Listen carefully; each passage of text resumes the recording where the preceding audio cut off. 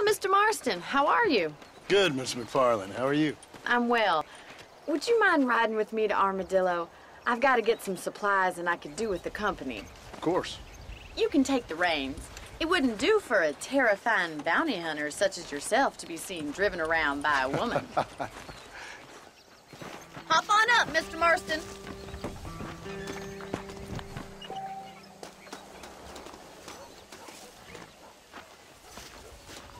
Hey, how's it going? You're looking much better, considering you were almost buzzard food a couple days ago. I have you to thank for that, miss. So do tell me, have you needlessly risked your life since we last spoke? No, miss, I have not. Well, that's a relief. Perhaps there's hope for you yet. I wouldn't bet on it. Oh, there's always hope, Mr. Marston. You can't be a rancher in this kind of country if you don't believe that. An admirable attitude, miss. I suppose so. I can't think of any other way to stay sane, to be frank. What about you? Have you ever given up hope altogether? Hope hasn't really entered into it. It's not really something I think about. A peculiar outlook. I can't really say I understand you. I can't always say I do either. Oh, don't be so deliberately enigmatic. I'm not, miss. Yes, you are. You are being deliberately obscure as a substitute for having a personality. I just know there are two theories to arguing with women, and neither one works. I'm not even going to dignify that gibberish with a response.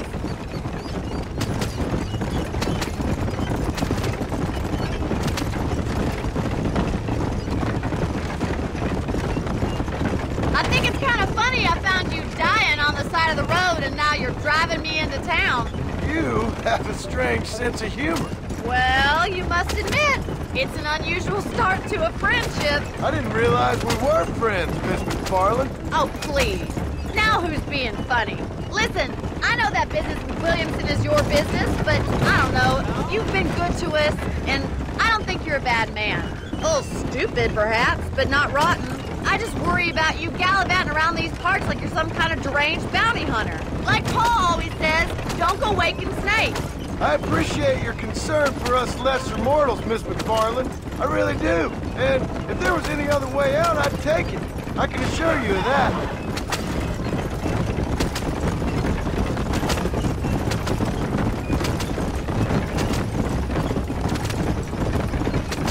You never did tell me where you live. I have a small holding up in Great Plains. A farmer?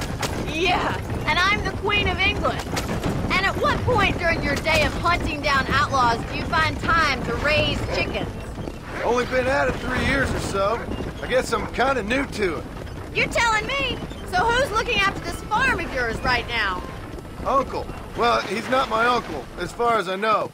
Just an old dog who's as lazy as a lizard on a hot day.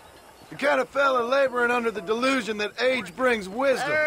Sounds like the perfect person to leave in charge of your entire livelihood. We go way back, and I didn't have a lot of choice. I'd be getting back there if I was you. That's what I'm trying to do, miss.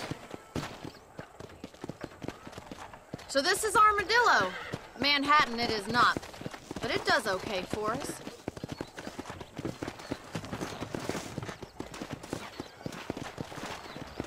Most important thing for you right now is getting yourself into Dr. Johnson's office to purchase some medicine.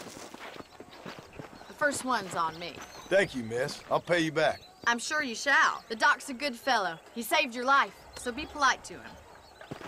Meet me in front of the general store when you're done.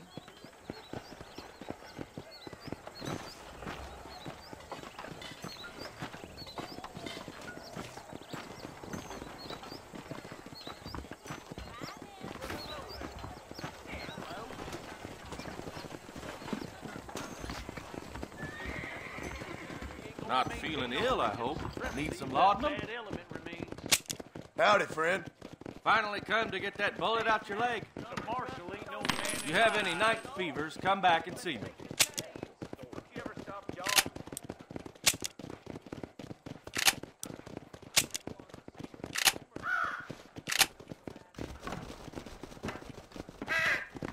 I'll be running this town by winter, mark my words.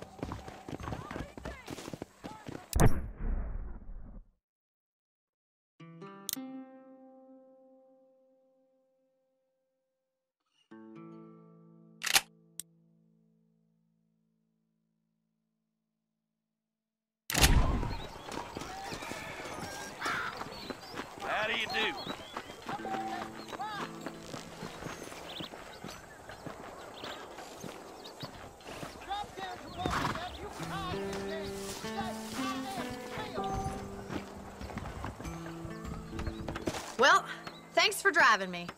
It was nice to be able to enjoy the view for once, and a little company never hurts now and again. You're more than welcome, miss. Least I can do. Thank you for the medicine. Why don't you have a look around Armadillo? You can always take a stagecoach back to the ranch later. I might just do that. Travel safely, miss. Try not to get yourself shot. I won't be around to save you this time.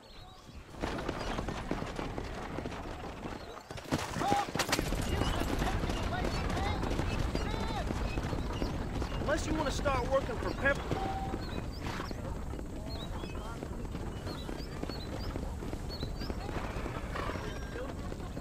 Scab burgers.